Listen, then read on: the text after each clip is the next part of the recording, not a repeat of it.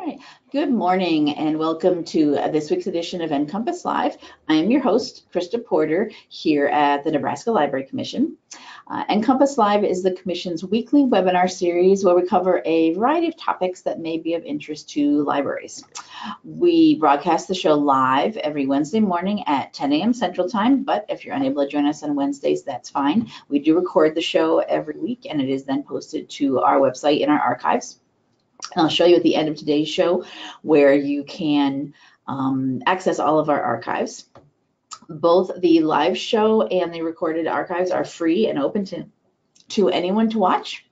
So please do share with your friends, family, neighbors, colleagues, anyone who you think might be interested in any of the topics we have on the show. For those of you who don't know, here in the Nebraska Library Commission, we are the state agency for libraries in Nebraska. Similar to your state library. And so we serve all types of libraries in the state, anything. So you will find things on our show for publics, academic, K-12, correction facilities, museums, archives, anything that's a library. That's really our only criteria for having them on the show is something libraries are doing, something libraries could be doing, something that we think they might be interested in, cool new services and products that are out there, we do. We bring in guest speakers sometimes onto NCompass Live to share what's going on in libraries across Nebraska and across the country, and even outside of the country.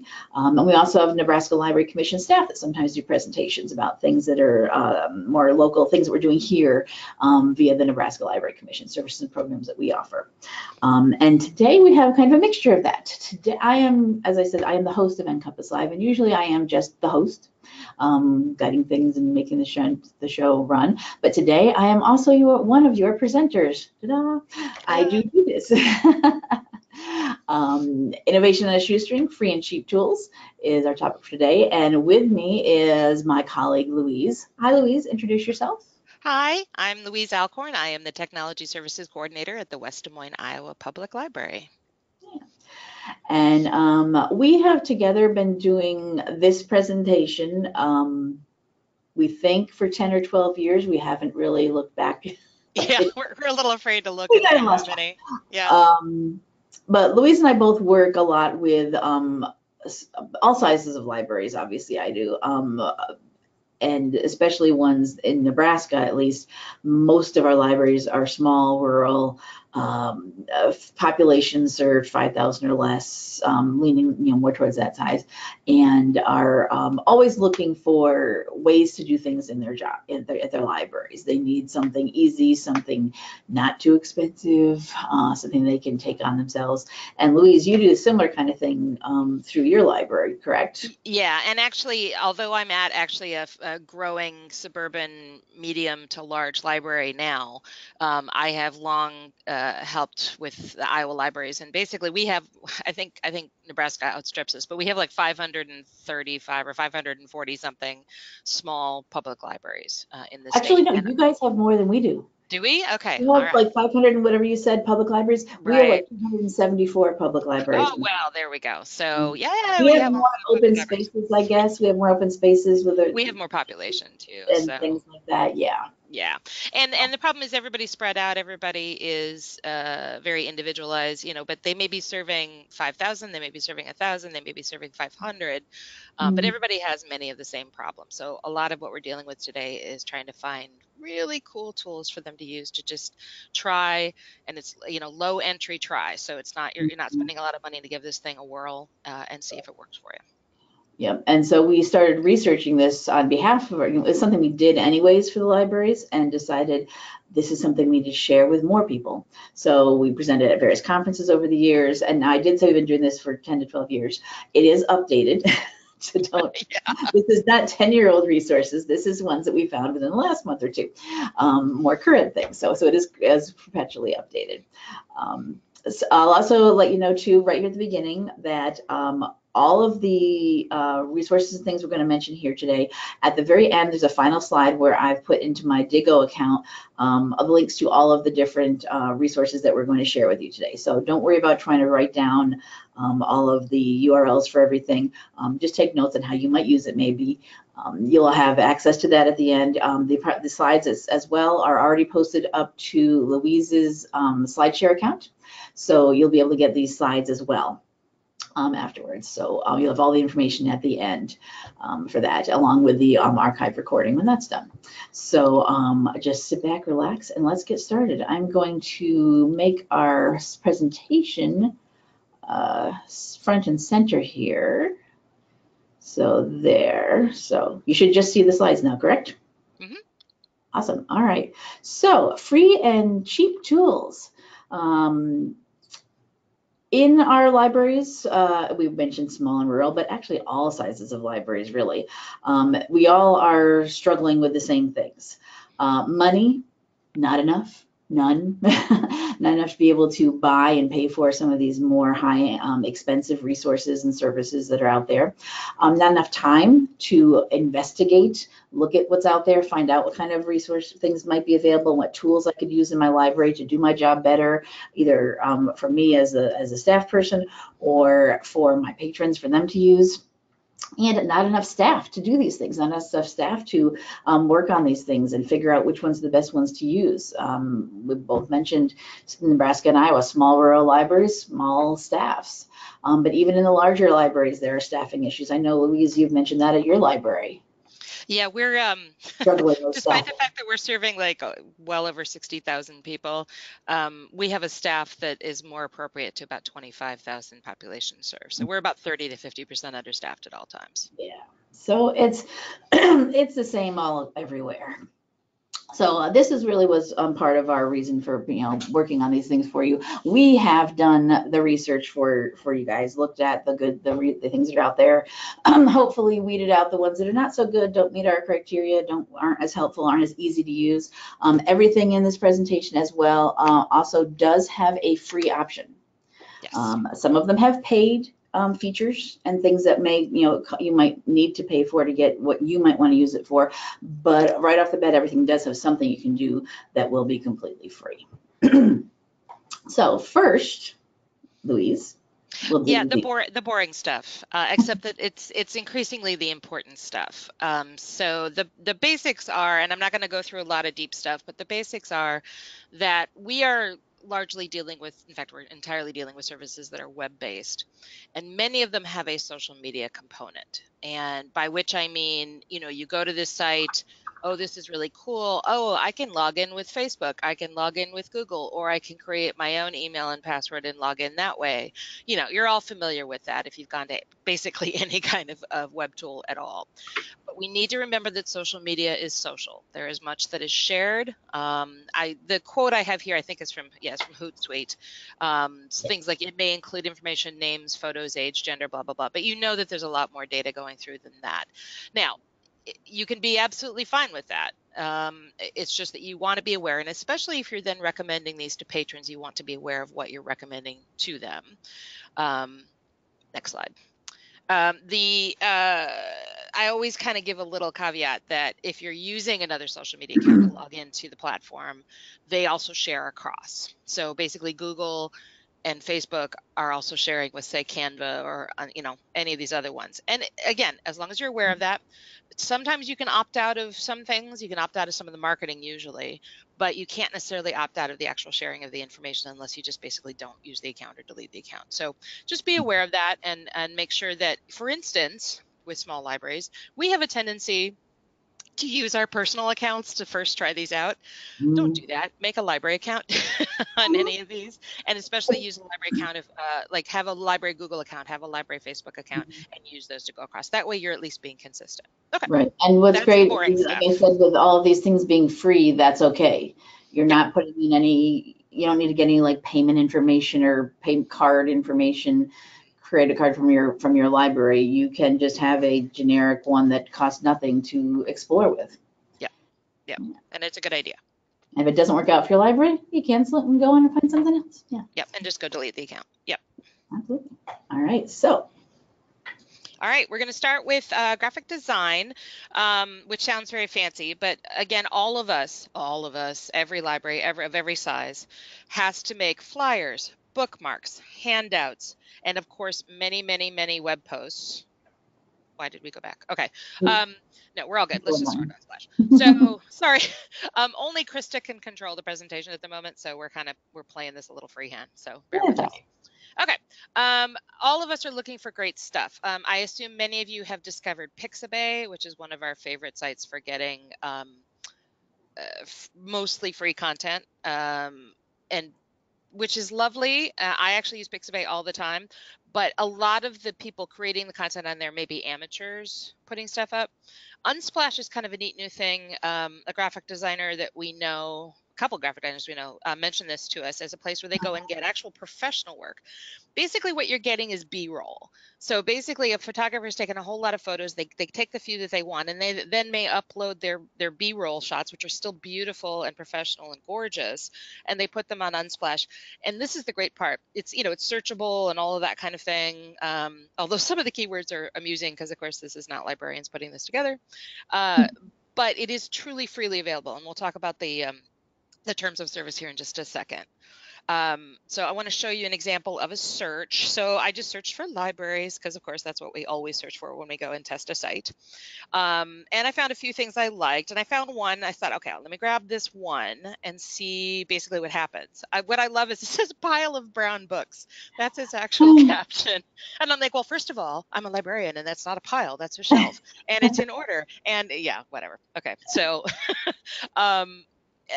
you have to kind of deal with the fact that it's done by folksonomy, which is basically people tagging it themselves. But what's nice is if you go and you decide you want to download this, you'll go here and you'll see up in the left where it says Paulina B. This is the person who actually created it. And you can download this. And when you go to download, it's going to say, you're absolutely welcome to download this for free and use it as you like. That's the other thing, which we'll get to that in a minute. But you don't have to credit them. But it's obviously, if you can, if somewhere on your flyer or somewhere on your web post, you can make a tiny link to the content and help them out, that's just fine. But you do not have to. These are made freely available, and they understand that when they upload them. There are some limitations about using things that have copyrights, which I'll show you that page in a minute, but it's pretty straightforward. I actually am very impressed with their terms of service. In fact, let's take a look at those. I want to read this to you just super quick. Unsplash grants you an irrevocable, non-exclusive worldwide copyright license to download, copy, modify, distribute, perform, and use photos from Unsplash for free, including for commercial purposes, without permission from or attributing the photographer. Now, obviously, don't be a jerk. And if you can give them credit, do so, obviously. I just realized sometimes on a bookmark or sometimes on a small flyer, you may just not have space really to give them credit, or you may just put Unsplash, or something like that on there. Do your best, obviously, because you don't want to be a jerk about it. But it is really nice that we can use this because, especially in libraries, we don't have a lot of money to be spending to buy a lot of paid photography content, but we do want professional things that look professional whenever possible. Because frankly, clip art has had its day, and we're kind of done. Because now that we can do other things, we do.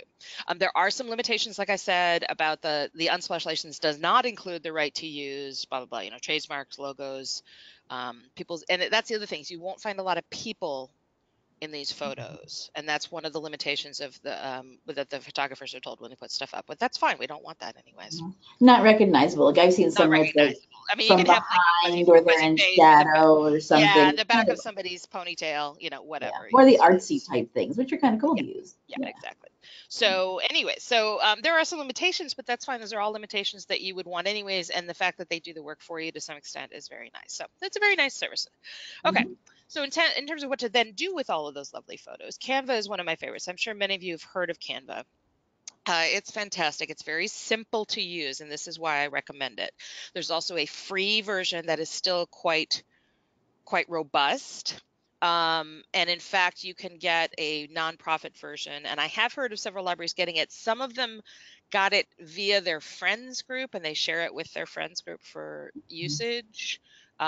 So that's been a little bit unclear as to whether you have to use the friends group as your quote nonprofit, but I think a lot of libraries have just ended up using it with no problem. Yeah, and that's something with I think many of the resources we're talking about today that I definitely thought about. Yeah, the nonprofit, each service you'll have to read into what they need from you to prove you are a nonprofit. And if it has to be that you are an official 501c3, have your friends or foundation do it, and then you can use it for the library. Yeah, and they do allow you to share that on. So since the work of the foundation is the work of the library in many ways, so that they have no problem with. Okay, again, they have lots of pre-made designs. Why do I like this? Because I have zero time. I think I mentioned we're 30 to 50% understaffed. I have at most 5 minutes to make a graphic to put out on the web. In fact, we're about to do a giant reno, and I had to come up with like 6 images last night in about an hour and a half. Yeah, Canva was real helpful. Okay, so you basically get a basic template. So here's one, and I'm going to just show you my 1-minute graphic. Okay, granted, I should have taken 5, but here's 1-minute graphic. So I take this basic template. I'm like, well, that's great, but it's not autumn. Okay, it is autumn now. But when I was doing it, it wasn't autumn, and that's not what I was trying to do. But I really like the font. I am not good with fonts. I'm not good with figuring out which fonts go with which fonts. I really like graphic designers to do that for me. So then what I did was I took a photo that I had access to of a bunny. Hello, bunny. And I basically changed the one word to spring and the other one to 'cause bunnies. And there I have a graphic. Now, granted, it was a 1-minute graphic, so I cut off the poor bunny's ears, and I also cut off the bottom of spring. But again, this was literally in a minute. I threw this together. I then made a couple of small adjustments, which took me another 4 minutes. And the thing is that I was then able to save it as a web-enabled image. So basically something that was really good to be putting out on Facebook. And then another version that was really good because I have a couple spaces on my website where I have to have tiny, tiny, tiny things, and they have to still be quite visible. So I was able to do all of those changes in Canva in a matter of minutes. Boom, done. Another thing that they have that we really like, and a few of our friends have done this. So I'm going to show you some examples of some of the really quite beautiful templates they have. So this was done by some buddies of ours. For various things. This was done for just basically to show off a new learning commons that they created. Another one was done for bibliographic instruction or book club or something. It's really beautiful. And again, this was all templates. And I love the one on the right, because believe it or not, that's a template. So somebody had already come up with this sort of old timey thing that they did for this very fine historical. You just have to put in your own text. Yep, you just put in your own text and your own images, and that's fantastic. So one of the great things, though, is that not only can you do web capable, and like, for my website, I have to have these little tiny things that are nicely sized and blah, blah, blah. You also can do ones that are capable to send to a printer to do those big banners. Every once in a while you've got a big event, you got to do one of those big banners, and you actually have the money to spend from your friend's foundation or something for a big banner. So we're going to show you an example of one of them. So this is again for that learning commons, and this is our friend's daughter Gwen, to give you a life-size idea of how big this is. That's lovely, Gwen. Yeah, the daughter of the woman who did this, the director of the City Potsdam Louise Center for Applied Learning. Yep. Yeah, she basically sent it to us as to give us an idea of scale, also because Gwen's cute. So, but again, all of this was done in Canva. This was not, they did not have to have professional graphic design. It was done in Canva, but then sent to a professional printer to print. But that's certainly less money that you're spending than if you actually had to have it designed by them as well. So that's just a really nice thing that offers that level of scale. Okay. Another one that's really good is PictoChart. PictoChart's fun. Basically, as you know, nobody reads anymore. Okay, that's not really true, but nobody reads reports anymore. They expect to have pretty graphs and pretty pictures to explain to them visually. And a lot of people really do understand concepts better visually. I know that when I just recently improved a graph on something that we've been sending to the board for years, and just improving the way it looked, like we didn't change any data, just improved the way it looked, they were like, oh, now we get it. Now we understand what you're trying to tell us. Oh, that's really cool. That's fantastic growth. Yay, you. And again, you want a lot of yay yous from your board, so this is a great tool to use. So again, they have a free version. They do have paid versions. They have an educational version and nonprofit pricing. So all of these are possible. None of them are terrible. They're like $15, $20 a month at most, but I think quite a bit less than that in many cases. Again, professional templates. So it's basically Canva for infographics, if you think of it that way. And again, you can also do presentations and flyers. So here's some examples of ones. I'm just kind of throwing these out there. These were very random. But again, they're very nice, and you just put your own text in there. So they've already done all the cutesy things for you, and it's just a matter of you figuring out how to take your data and put it in there. The other thing is you can actually upload data from spreadsheets to do charts and infographics and so forth if they're like kind of chart based. So as if you would do an Excel, as if you were doing Excel, but basically that does a lot of the work for you. Putting in all the numbers for you is awesome. Yeah. Right. So, and that's nice. So you just have some raw data and you want to kind of make it pretty. This is at least a way to start making it pretty without having to suddenly learn advanced Excel. So, yeah. All right. Okay. All right, next up is events and meeting room management. There are lots of different services out there that you can use to do this kind of thing. Some of the ones I know you've used some, Louise, that are for pay. Yes. Over the years, I've used like Evanced. We're now using Library Market. There's Communico. There's a whole bunch of ones out there that are from low to giganto prices, Right, exactly. and quite powerful. Right, but there are ways to do this where it doesn't have to cost you anything, and you can just do it on your own in-house. And Google is one that I have found that libraries are using that is really slick. Google has forms, online forms people can use to submit information to you, whether it's signing up for a session, a program, or signing up for meeting room space, something like that, plus Sheets, which is their version of spreadsheets of Excel, and a calendar feature. And with all three of these things together, you can create some really robust and useful, you just link them all together to do both registering for events at your library and keeping track of all that. When you create a Google form, it automatically creates a Google Sheet. Well, that will then gather all of the information about who signed up for your event. Or you can have it feed into a calendar so if you have people registering to either put programming into your library or to book a meeting room for their own purposes, to use a room, you can have it'll feed into a spreadsheet for that and keep track of it. And then for your events, these can actually feed out of this form and sheet into a online calendar, so you can have it posted on your website showing here's everything going on in the library this month.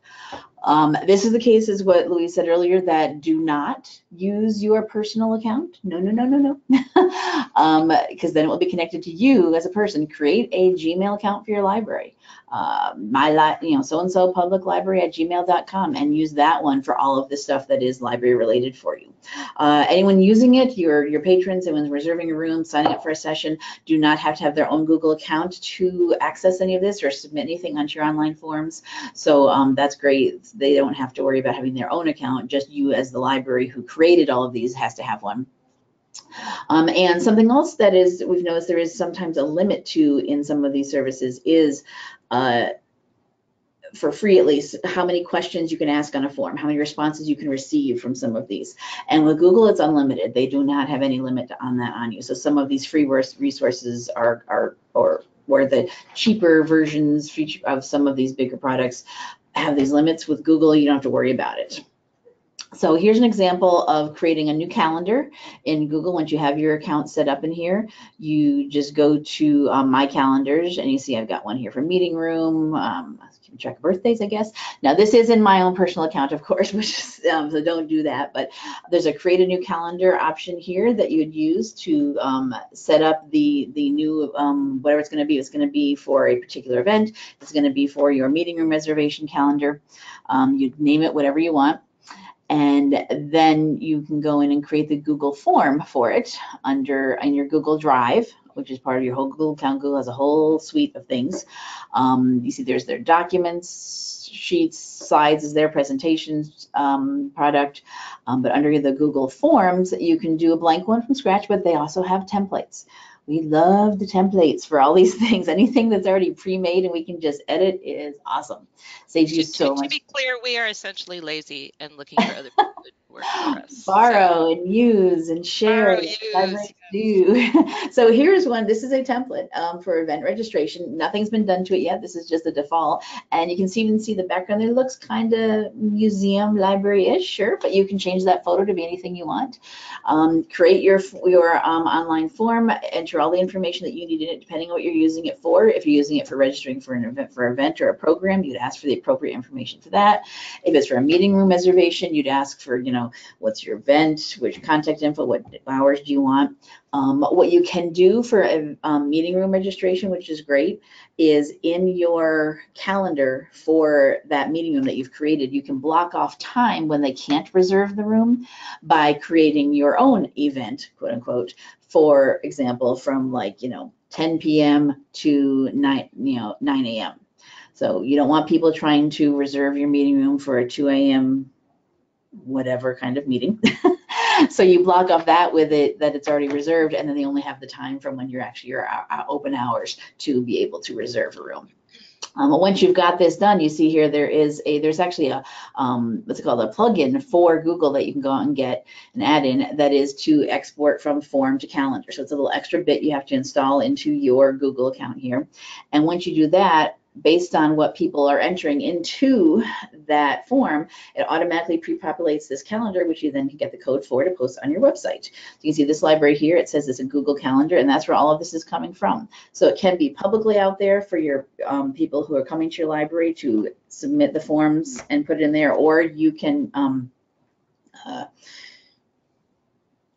preview what they've asked for to put on your calendar before it goes public, you know, so intercept them, so not just random things end up on your calendar for events or meeting rooms, but it can all be spit right out there into a nice slick calendar on your library's website so everyone can see what's going on.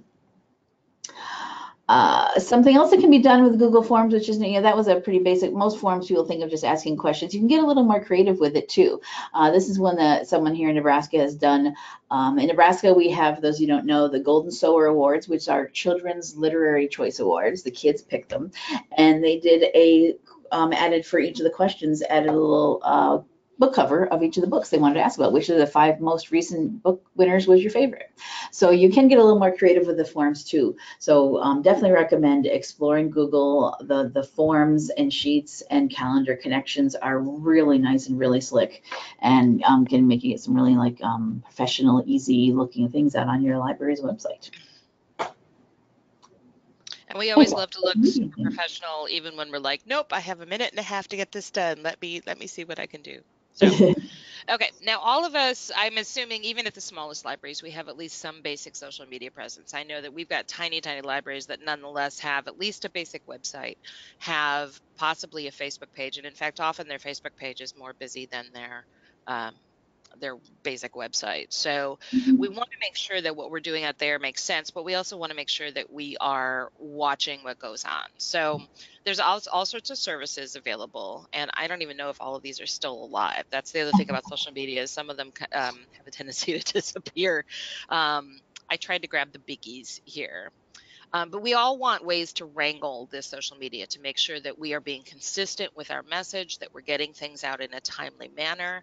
If at all possible, to schedule it ahead. That's a big thing for us. We have, I have a Facebook, we have a main Facebook page.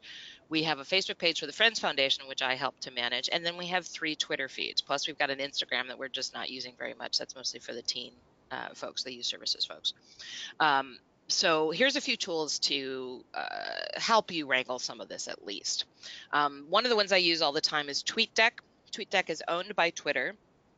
It didn't used to be, but it is now. And it is free. It's absolutely free. Web-based feed management. So basically, if you have, especially if you have more than one Twitter feed, but even if you have a Twitter feed, I actually use it to manage both my personal and the professional all in one place, which I like. You have to be very careful about what you're putting where, but I always am. I'm always super triple check before I send something out. Because I actually help manage a bunch of nonprofits as well. So I have a lot of stuff that I'm dealing with. But even if you just have one, it's nice to use this as a tool just to kind of make sure you know what's going on. So again, multiple Twitter accounts can be managed. You don't have to. You can not only see the feeds, but also if you want to search and follow a hashtag. So for instance, if you're having a little mini con or like a little mini conference or something at your library and you have created a hashtag for it, you could actually be following that. Or if your city or town is doing a special thing and has a hashtag for it, you could follow that and make sure that you as the library are being part of that conversation. Because again, as we all know, I actually just took a whole bunch of sessions at community engagement at the last 2 conferences I was at, and I've got lots of ideas sparking in my head. And one of the things is to just be super present, not only in physical spaces, which is a thing that we struggle with because of low staff, but also in the virtual spaces to make sure that we're out there and that we're answering. Like if we get somebody replies that we like it or that we reply to it, that we're not just putting stuff out unidirectionally. And you can something else you can do like, that I always forget about, but I've done it now that you mentioned the keeping in touch with what's going on in your town. You can track certain hashtags, but you can also track follow a location, because if people are using Twitter and they have said where they are, you can set up a thing to track anyone commenting or posting from your town. I have one set up for Lincoln has a hashtag LNK, but I also have a separate thing where I'm tracking just anybody mentioning or who are located in Lincoln, Nebraska. So it brings me up some of the same things, but some different things too. And that's a great thing for, especially in a small town, if somebody is mentioning it. I mean, you want to make sure to gather those, respond to those, and especially if they're positive, maybe even repost them. So I want to show you what TweetDeck looks like. It's pretty straightforward. Again, you'll see this format in some of the other tools that we show you as well. It clearly is the preferred format. You'll see it repeated again and again, but this is the basics. And so again, we've got, and this happens to be Christa's. So yes. We got Christa's, but we also have the Nebraska Library Commission feed. We have notifications that came through for the Nebraska Library Commission. Again, you can follow various things, and each one opens a different one of these columns. You can move these columns around. You can open and close them. It's very easy. You can also, again, if you have multiple accounts, they'll actually all show up down there.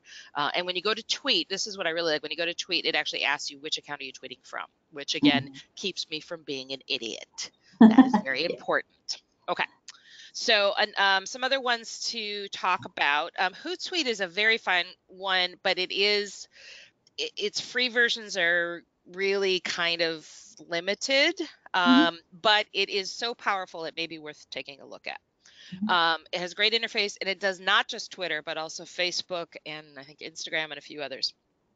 Multiple account management.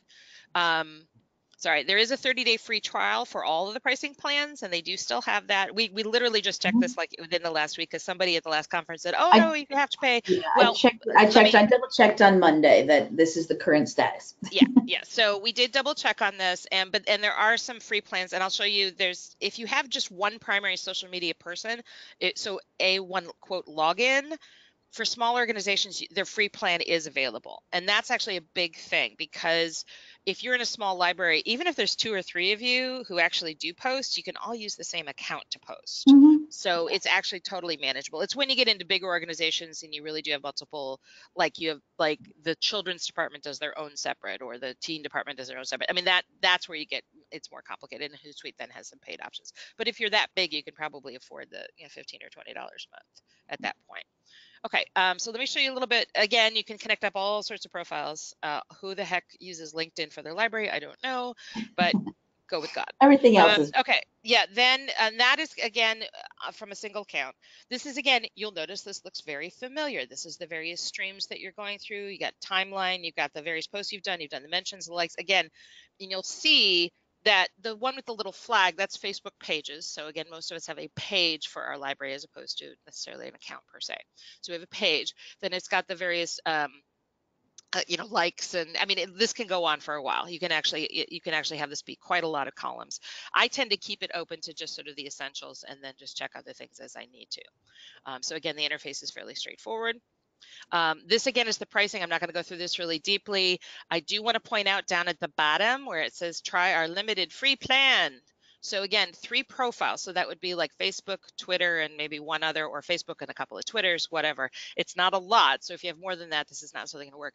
And then 30 scheduled messages. Scheduling, this is the big deal. Both TweetDeck and Hootsuite allow you to schedule ahead your tweets. Why is this important? Well, right now, as I think I mentioned earlier, we're about to start a giant renovation. We've been waiting 24 years for this. They're not doing much, but we've been waiting 24 years for this.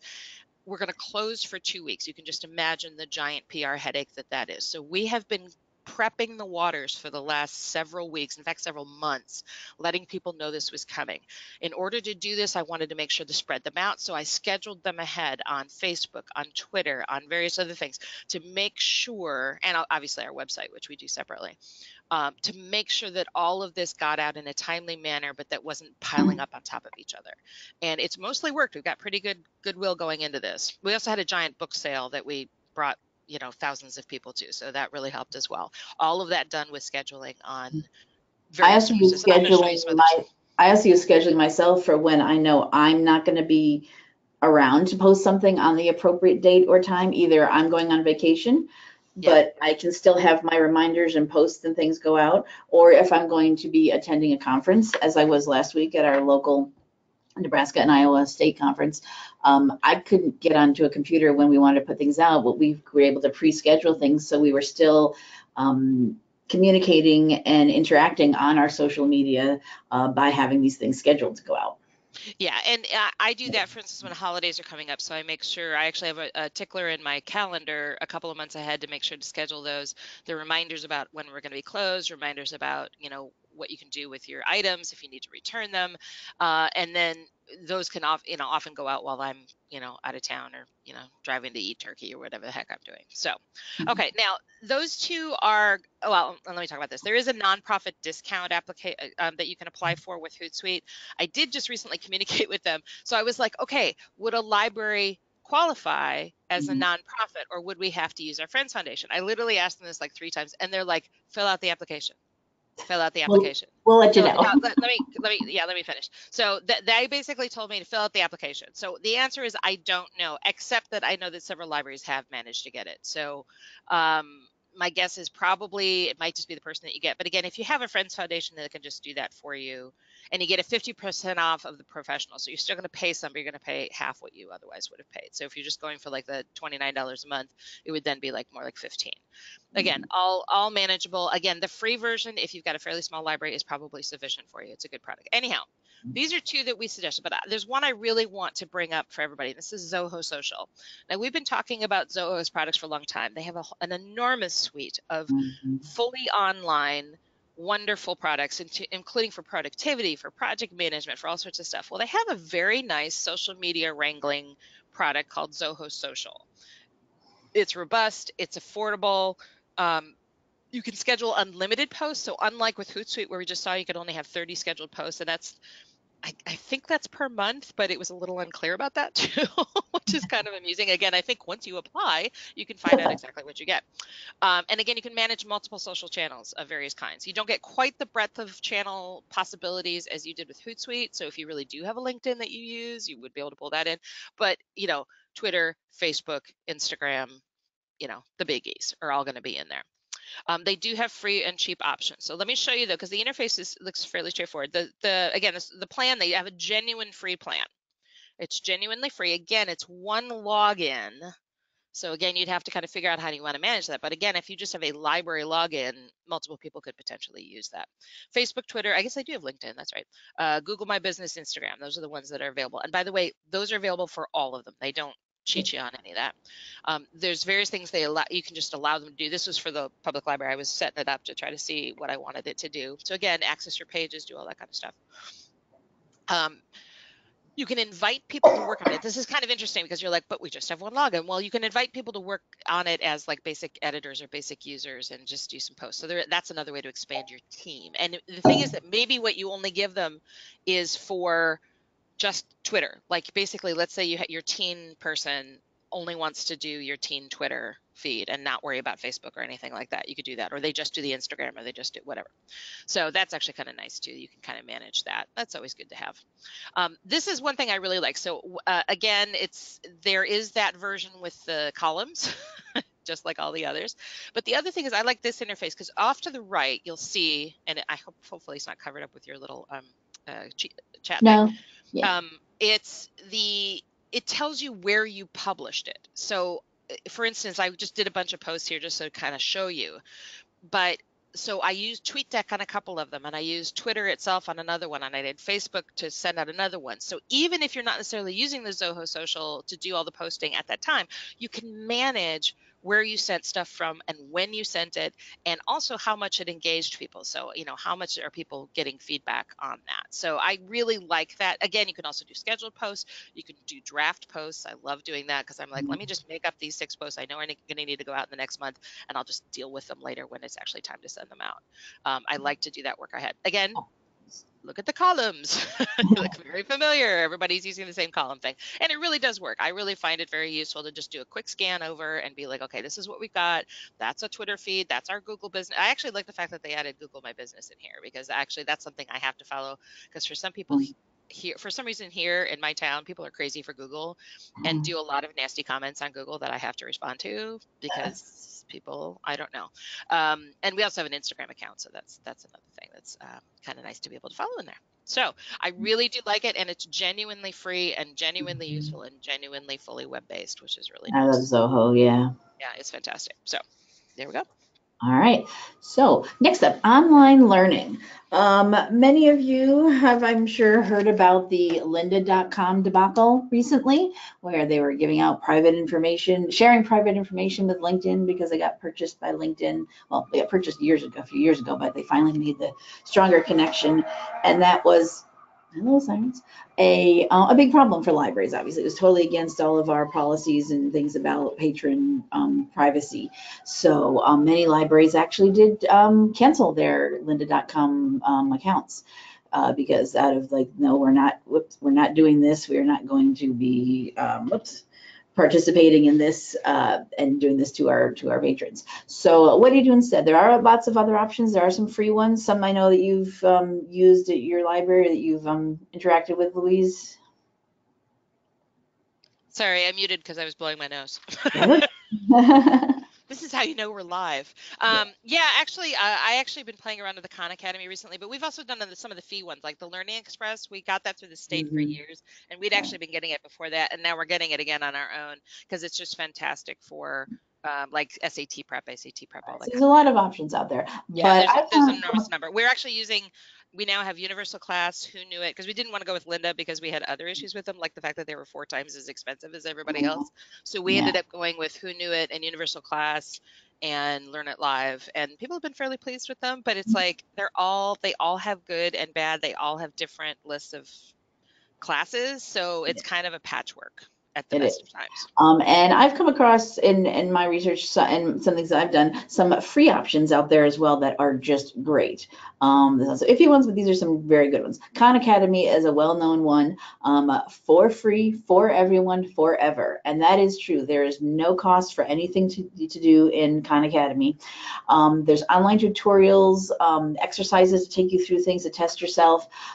They do focus on certain subjects, and that's the thing too about a lot of, there's no one, as Louise was just describing with even the pay ones that they do, there's really no one-stop shopping for everything online learning you might want to do. You're going to have to put things together depending on what people are looking for, whether it's your own staff looking for learning and education or your patrons. So Khan Academy has great things for math, science, economics. They've got into the arts and humanities, lots of great computing, test prep on here. All of their training tutorials are free and open out there, and you do not have to create an account to use them. You don't even have to give them. So that was one thing a lot of people were worried about with Lynda is, what about my info? You can use everything on their website for free if you want to, however, or without an account at all, without a profile or anything. However, if you want to keep track of what you're doing, they do have a learning dashboard. So you would then have to create a profile in there, and then it will track what you're doing. And you can see as you're moving along through the different sections of training, how you've advanced. If you need to prove to an employer maybe, or one of your patrons need to prove to somebody, yes, I did take this class and here's the official certification, or here's where you can see that I did it, you'll need to have that profile set up and that learning dashboard tracking everything. So if you do want to track that, you would have to create something, but you don't have to. They also have, just this year, I believe it came out with Khan Academy Kids. And this is great. This is actually specifically for the real littles, 2 to 6, ages 2 to 6. A whole bunch of educational things for kids. They have these little, you can see the little animated animals there in their video. This is an app, of course, on various devices, and they are very, very specific and strong about privacy, especially related to children. Khan Academy actually is part of the Student Privacy Pledge signatory, where they will keep safeguard students' information, anyone under age 13. So you see here, they've got their privacy principles here. We'll keep things safe and secure for anyone. There's extra precautions for anyone under 13. You can restrict the childhood accounts, so that the kids can't even share their own personal information out there. So, as a parent, someone could go in and take care of that. So Khan Academy is great for the things for anyone who's underage, and they have lots of great resources out there. The people who create the coursework there are experts in their fields. So they find people who know these things and create the different courses. Here's one about scale of the large science, and you can see how it fits into the hierarchy of the education there: science, cosmology, and astronomy, scale of the universe, and you start with large, small, and you can work your way through all of these things here. There are videos. There is, you can see at the bottom there, it says it's actually a transcript of the video. So for anyone who is unable to hear it, they do have that in there, so that's awesome. And you just go step by step and work your way through learning and building upon your previous learning. They also do some gamification of some of their tutorials and education. This one, high school geometry, you see here, you can earn mastery points. So you can compete with yourself or with your friends, maybe if the kids want to do that. Once again, if you didn't want to keep track of what you've been doing, you of course have to have that, profile set up in there so you can, have it save everything you've done, but it gives you a little something to work for. As you're taking these quizzes, you'll see how many points you've earned if you want to go back and get a better score or something. So Khan Academy is a great resource. Another one is gcflearnfree.org. This is through the Goodwill Community Foundation, also another one that is free. Do not have to have an account if you don't want to. You can just go onto their site and start using some of their resources. This is geared a little more differently, more like life skills type thing. The kind of people that the Goodwill Foundation would work with generally. Videos, apps, lessons. They have multiple languages, which is great: English, Spanish, and Portuguese.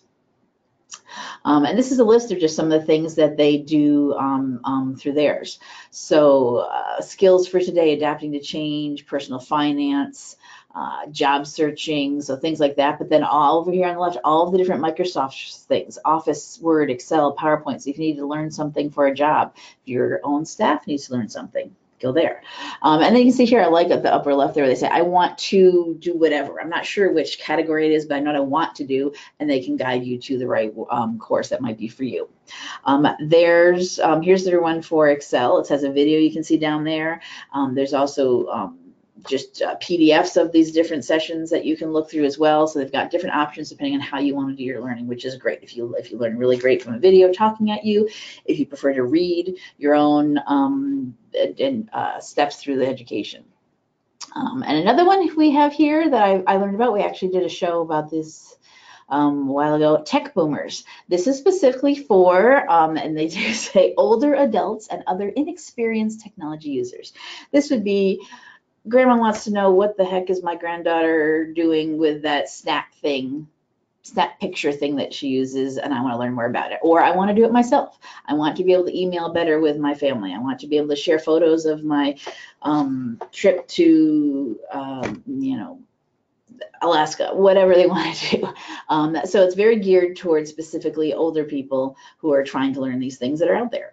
There's video tutorials, article tutorials, and it's very trusted. All the people here are also experts. Same thing, do not have to create an account to use this one either, but you can if you want to keep track of things.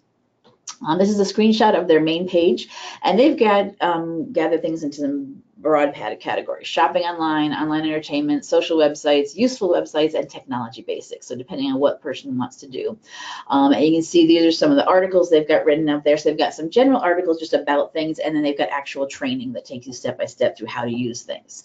And you'll mention here, some of this, it may look a little, for those of us that know, a little clickbaity, the best 7 sites to do this, the best what.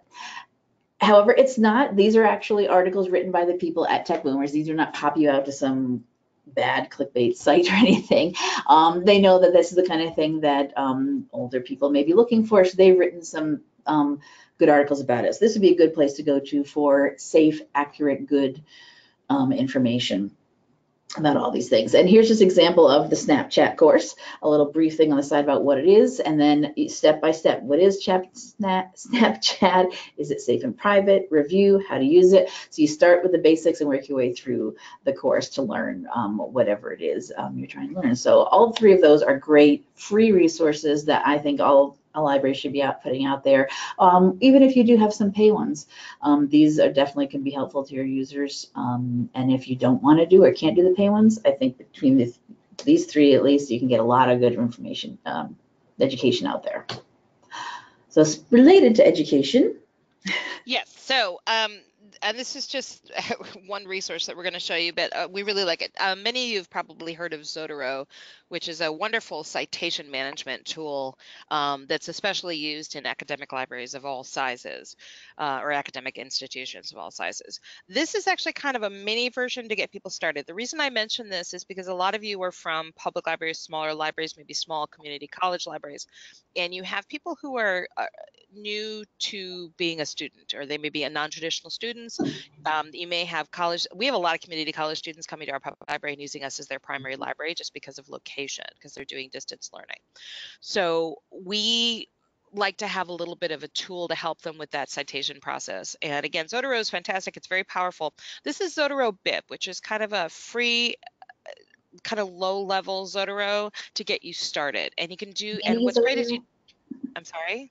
Mini Zotero? Yeah, it's a mini Zotero. So again, you can just copy and paste URLs, ISBNs, even like Amazon and Google Books in there. So now it can then convert them into, I kid you not, there are 9,000 plus citation styles. This includes all the languages, but I'm like, 9,000, do we really need 9,000 citation styles? This is a thing for me. Anyhow, but they get stored locally in your browser, and then basically you can then take the whole thing and export them. So it's almost like a browser add-on. And it does seamlessly export to Zotero, which is fantastic. Just to give you kind of an idea, I basically took a bunch of my favorite children's books and kind of pop it in the ISBN there, just because I literally, this is like my 1 minute bunny. It's the 1 minute citation. So basically, I found a couple of articles on my favorite children's books and popped them in there, and you can add or remove whatever information. I put them in MLA style, and bada bing, bada boom, as it were. You suddenly get this all these books in a citation style. And then I decided, I really want to change that to APA, and you can do that on the fly. Why anyone would want to use APA, I don't know. I hate APA, but there we go. So suddenly they're now in APA style. And again, I can do this for, as I say, 9,000 plus citation styles, which is fantastic. And again, all of this is stored in your browser, and can then, once you kind of have it basically put together, or you have a good start on it, you can then export that to Zotero and really do more deeper research. So if they're using Zotero at their institution, but they're at your library just trying to get started, this is a great little tool to get them started. So that's it. Absolutely. And sometimes too, I know if the library's open the better hours for someone than what the university or the college they're attending or their school, they might be coming to you because they have to. Yeah. And we have an enormous number of distance learners who use our library because they like our library better. Yeah. Mm-hmm. All right, so project management. As Louise was mentioning, they are doing a big project of renovation, but you may be... Pray for me. It's a 20-month renovation, so.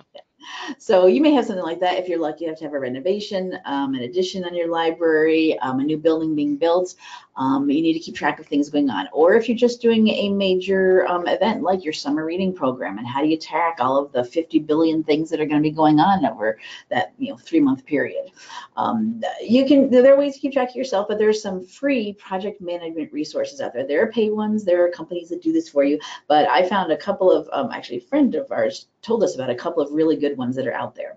Trello is one of them. It's web-based, but it has both mobile and desktop apps. So as you are wandering around your renovated library, you can have something on your phone or tablet that you're tracking. This is free, unlimited. You can have boards about different things, different lists of steps that need to be taken, information and checklists for different staff to do what they need to do. This one is task focused, so it's based on all the different tasks that you need to do make up your whole project. So the two different resources I'm going to show you here is going to depend on how you might think and how you organize yourself, or how your particular project needs to be organized, whether you'd use this one as a task-focused one or the other one I'm going to mention in a second here. Many of people do use whiteboards to take notes on, or walls with little sticky notes of everything. This is similar to that. So if that's your way of doing things, this may be the one for you. Various team members can work together, easy drag and drop. I'll show you a picture here of a screenshot. This is Tacos, who is working on doing some better promotion of their taco truck. They've got the different resources. They've got their plans and goals and their financials and all their basic data about their business, and then things they need to do, things they're in the midst of doing, and things that have been done and completed, checked off the list. And you can see there's little headshots of each of the staff people that are involved in each one and the status of it, how far along things are done. So you can keep track of, you need to build a better burrito, 7 layers to success. They're gonna do a birthday event, and then they're working on having a taco truck world tour. And they finished up their focus group though for corn versus flour tortillas. So this is really good just to keep track of things and just move them along. You just click and drag and move things along through the process here. The other service, the other product is Asana. This is also web-based, has mobile apps. This one is free for up to 15 people on a team, 15 logins. Now, as we mentioned earlier, people could share logins if necessary, but for most of our libraries, you're not going to hopefully have more than 15 people involved in the project, unless you want to drive yourself or them crazy. That's probably good.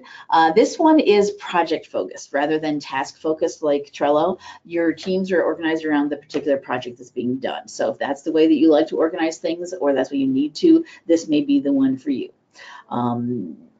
Very similar to Trello. You see, we look at this, different tasks, different things that need to be done. This one I would think would be better for your more complex things like a library renovation. Trello would be great for running your summer reading program. Who all is involved, all the things you need to do from beginning to end. This one would be for more complex one. Also bringing in people from outside your organization, like your subcontractors and your electricians and whatever, if you're doing that, can join in for this. This is what the Asana interface looks like. You can see they've got it based on when things need to be done. 5 weeks out, we have to do these things. 3, 1, day of. Same kind of thing with the headshots of the different people involved in it and where they're at. So you can see the whole project as a whole here, this whole main project. This one is their customer appreciation event, and all the different things have to do with that particular project, as opposed to Trello, which was, we are this taco truck and we're going to be doing all these different things. Various things, not just one particular event. So those are the two different really good project management tools, free, easy, click and drag, really slick interfaces, get people to come in and keep you on track. All right, so I just want to mention here before we go on to our last topic here, I did just hit 11 o'clock Central Time here. We started a little after 10, so that's okay. We will go as long as it takes to wrap everything up here with our presentation. Any questions or comments you have, please do put them into the questions section here. We'll ask them, can answer them for you. Any resources you have that you might want to share with us, put them in there, and we can talk about them as well. But I just want to let you know we're going to go until we're done here. So if you need to leave because you're only allotted an hour to watch our show this morning, that's fine. We are recording, and you can always catch up and watch the rest of it later at your convenience. And we just have a couple of minutes left, so if you can stick with us, please do. Plus there are kittens at the end, and that's always important. Yes, you don't want to miss the kittens. The kittens at the end, yes. Okay, so I'm going to just skim through this pretty quick because most of the stuff's pretty self-explanatory. Many of us do polls and surveys. Again, I've just taken a whole lot of sessions on community engagement, and part of community engagement has to be, despite the fact that sometimes it makes us roll our eyes, we have got to survey people. We have to talk to people. We have to ask them what they need and when they need it and how they need it. And so one of the things that for user experience surveys of any kind, and I mean like, did you like your visit to the library today? And that's your only question. You could, one of my ideas is to like stick it on an iPad and stick it on a stand. And there's ways of just kind of locking some of these tools that we're going to show you down to just a single survey. And you basically just have them punch in their answer and submit it, and it shows up live what the answers are. People really like those, just as long as you keep it short. So again, doing a survey at the actual point of service is a really good idea, and not just on paper. People really love to push buttons, so let them push buttons on the iPad. Okay, so Doodle, we all know the Doodle. We've all used Doodle to schedule some crazy meeting none of us ever wanted to go to. Obviously, if you have something internally in your library like Outlook, obviously use that. But if you're doing a meeting with outside entities or something where you're just kind of pulling a few random people together, Doodle's just great. I'm not even going to worry about it. I mean, you've all used it. It does have a really nice app interface, so a mobile interface, which is very nice. I do like to have that. And again, it's basically for most of the stuff you need to do with it, it's free. They do have some upgrade options if you want to play around more with it. I do want to talk about Survey Anyplace. Now, you may be wondering why SurveyMonkey isn't on here. Well, SurveyMonkey has betrayed us. The monkey has betrayed us. Yeah, we love the monkey, but the monkey is now fully for fee. So and they've really jacked up their fees. And a lot of libraries got very dependent on them and have 50 or 60 ongoing surveys that they use throughout the year. and now they're going to have to remake them somewhere. So I'm trying to find some other options. Survey Any Place is rather nice. Surveys and polls, and they when they started, their big deal was the fact that they had a mobile friendly responsive design. And that you could then embed them in your website, embed them in social media, embed them in other places. That's still the case. Obviously, lots of others have caught up, but that was their kind of their shtick when they first started. The data is exportable. You can put it into graphs. You can do whatever you need with it. Just like with SurveyMonkey. I think they have some really nice templates and interfaces. They do have some free options. There are some other fee-based options. They're not terrible in terms of price. So if you're doing quite a lot, like let's say for the next year, you're doing, say, a 20-month renovation like we are, that you may need to actually do a whole lot of surveying of people just to keep them happy and make sure that you're getting feedback. That might be worth spending a little bit of money just for that year and then cut it off after that. Okay, so I want to show you real quick. Again, they do have a basic that is free. It is genuinely free. It gives you some basic options, not terrible. They're really pretty good. One nice thing is they do have templates that we like, and one of the things I like. So this was from ARSL, which is like 2 presentations ago now. But one nice thing is, for instance, okay, this took me, again, this is talk about my 1-minute graphics. So I took the ARSL logo, and as I was building this little, 1 question thing with 4 answers, I uploaded the logo and said, please match these colors. That's something I really like about their template interface, is you can say, please match these colors, which again can make things look more professional than, say, I could do on my own.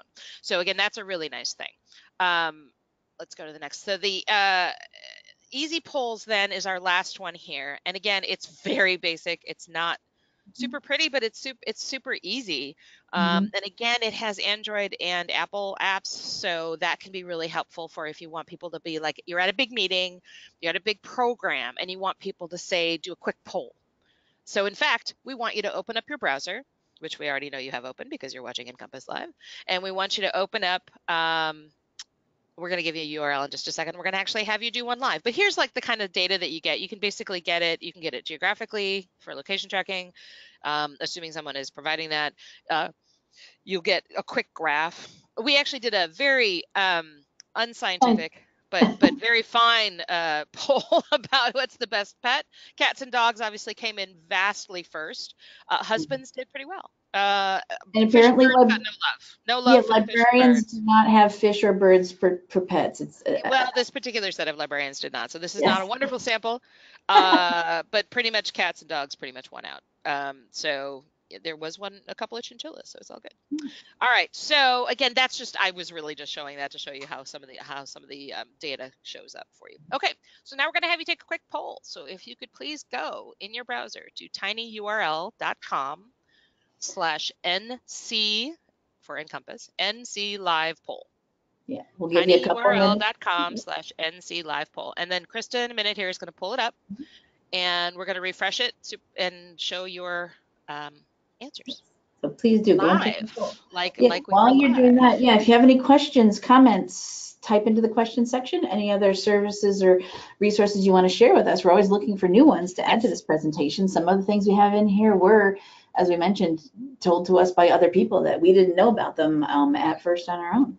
Yeah, we're not proud. We're happy to give people credit for being like, yeah, our friend told us about this really great resource and we went and played with it and loved it and added it. So yeah, by all means, please send us anything that you think might be interesting to other librarians. Because that's the other thing is we do this presentation because we know that nobody has enough time to look at all of these. I mean, there's a few people whose job it might be like Christa and I, but even we are like, oh, I hadn't even heard of that. That's fantastic. Let me go play with that and see how it might tie into some of these other resources. And then also we try to take the time to look at things like the privacy and terms of service and so forth to make sure that there's no hidden traps. There's often very obvious traps that you need to be aware of, things like privacy, but that's why we kind of give you that caveat at the beginning. All right, let's take a look and see if we got some answers here. So here is what it looks like when you go to the poll itself. And I can refresh it here, just say see results and see. Let's try it again. There we go. Yes, everybody learned something. We know some of you are lying, but that's okay. That's okay. You make us feel Especially good. It's three all of you. right. So, but anyways, but you can see it's just, it's a kind of thing where if you're doing an engagement program or like with your board, or with friends, the friends program or something, and you're basically like, hey, um, we just told you about these 5 things. Which of these interests you the most? Or, of the 5 things we just told you about, which interests you the most? And it's a way to get quick feedback, which is kind of Mhm. fun. And then they get to see the feedback, which can also help reinforce whatever it is you were trying to tell them. No Yeah. big deal, but it's again another tool that you can use to engage your community. Okay, and that's All right. that. So let's Now get back kittens. to the slides. Where are my slides? Time for kittens. Current. There we are. All right. So, yay. Of course, this is a librarian presentation. We have to have the kittens. This Right. is Zipper and Monkey, who are no longer kittens. As we said, we've been doing this presentation for a while. So all these tools we mentioned, as we said, they are free for you, but they are free as in kittens. You can get them for free and easy, no problem, but then you do have to take care of them. You do have to feed and water them and clean out their litter box. And so these tools, you will have to, research, look at them a little bit, do some investigating, figure out how you can use them. It will take a little bit of time for you to make sure that it works for your particular library and your particular situation. But we hope we have weeded out the bad ones that we think work not at all or just cost too much, so we don't even mention them. So do keep that in mind, that you will, still have to put in a little bit of your own time to use these resources for yourself. And there is our contact information if you want to ask us any more or to share anything with us. And there is the link. This is the one you want to write down if you want to. As I said, the slides will be available and sent to you when we do have the archive up and ready to go. But that is the URL to go to get all of the links. They are all listed in there, and you can so you don't have to write them all down yourself, so you can link to them all that way. And I believe already the Yes. slides are up on your slide share, correct? Yes, I was ahead of the game today. Yes, sometimes we're good at this.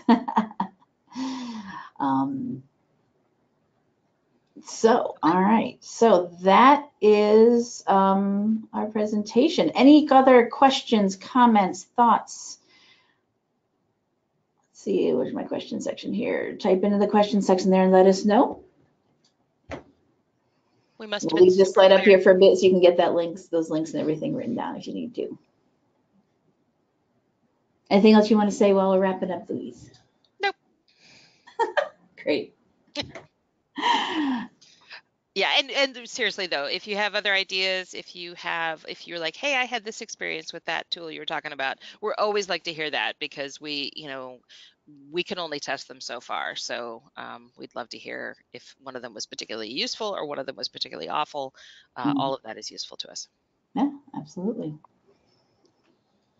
All right, so I think that will wrap it. It doesn't look like anybody has any desperate, urgent questions I need to ask right now, and that's fine. You can always reach out to us, either email, or those are our Twitter handles there as well, if you do have anything. So thank you, everyone, for attending. And Yes. I am going to switch over to, should be, there we go, our website here. Whoop, over here. So that will wrap it up for today's show. Thank you, everybody, for attending. And thank you, Louise, for joining me this morning on a kind of last minute thing. As I said, we've been doing this presentation for a while, but there's always something new we love to learn. So yes. Hopefully it was good for everybody. So this is our NCompass Live website. At the moment, if you use your search engine of choice and Google NCompass Live, we are the only thing called that on the internet. Please, nobody else call themselves this. This is our page where you find, our upcoming shows. But I wanted to show you, if you scroll down just underneath them, there's a link to our archived NCompass Live shows. This is where today's recording will be, hopefully by the end of the day, if GoToWebinar and YouTube cooperate with me. We will have a link to the show, and there will be on ours, there'll be 2 links to the recording and to Louise's handout, the handout that's on Louise's slide share. So you have all of that here. Everyone who attended this morning and registered for today's show will be sent an email from me, and we'll also push it out onto our social media. We have Facebook, Twitter, the usual. While I'm here on our archives, I will mention to you, we do have a search feature here in our archives now, as you can see. And this, there we go. You can search our entire archives or just the most recent 12 months. This is because NCompass Live has now over 10 years worth of recordings here. NCompass Live premiered in January 2009, and we have all of our archives here. We are librarians. We save things for posterity for historical purposes. So everything we've ever had on the show is here. Everything has a date, though, that tells you when it was originally broadcast. So you can either do your search to just most recent 12 months if you want really current information, or do the entire archives if you don't care, you just want to see what's out there. But just pay attention when you are watching a show to the date when it was originally broadcast, because some things on here, some links may no longer work anymore, some services may no longer exist, some resources may have changed drastically since the original broadcast, but we will always keep them all up there as long as there's somewhere for us to have them out there for you. So we do also have a Facebook page for NCompass Live. So if you do like to use Facebook, give us a like over there. We have links to it from our main website. We post reminders. Here's a reminder to log into today's show, posts about when the recordings are available, things we've done previously. So if you do like to keep up on things on Facebook, 2 or 3 posts a week, nothing too overwhelming in there for you. So that will be it for today's show. I hope you join us next week when our topic for October 16th is Surviving and Thriving as an Accidental Librarian. Patrick Bodley, who is from the Idaho Commission for Libraries, will be joining us remotely to talk about you're working in the library, but did you go to library school? Did you, but they didn't teach you the things that are coming to you and you're having to deal with? He's going to give you some tips and tricks for that. And this is one that we want really good audience participation. We want to hear from you about what are you what have you encountered in any areas that you do, collection development, readers reference, outreach, advocacy, programming. So we want some interaction with some of our attendees for next week's show. So come with ideas to and thoughts about how are you dealing with the fact that all these things that I'm having to do at my job were not taught in library school. And there's a lot of that, right, Louise? Sorry, yes. That's okay. I know, I put you on the spot. Many things, yes. I don't think renovations and being closed for however many weeks or months was anywhere in anything I was taught. No. Or worse, we're going to be open while they're doing the renovations, which is even worse. Even more fun. Yes. So yes. Please do join us for that show and any of our other shows we have here. I do have things all booked up through the end of December. I'm still waiting for just a few descriptions for a few of the topics here. So look for any of these missing dates to be filled in hopefully very soon. So that wraps up for today. Thank you everyone for attending. Thank you, Louise, for being here with me this morning. You bet. And we will see you next time on NCompass Live. Bye-bye. Bye.